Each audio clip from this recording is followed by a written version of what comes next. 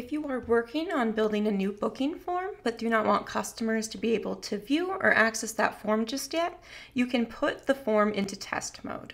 This means that when customers go to the front end of your website to try and view the form, they'll see a message that says that the option is currently undergoing maintenance.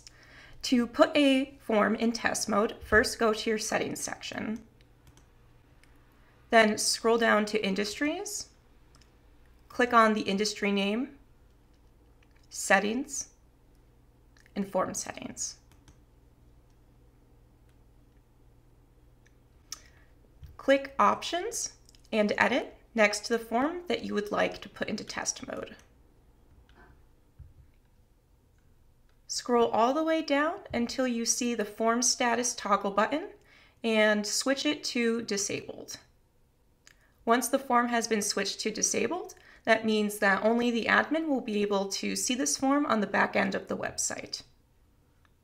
Then click the blue Save button at the bottom of the screen to update the form. From here, you can be redirected back to the Service Categories section or the form listing.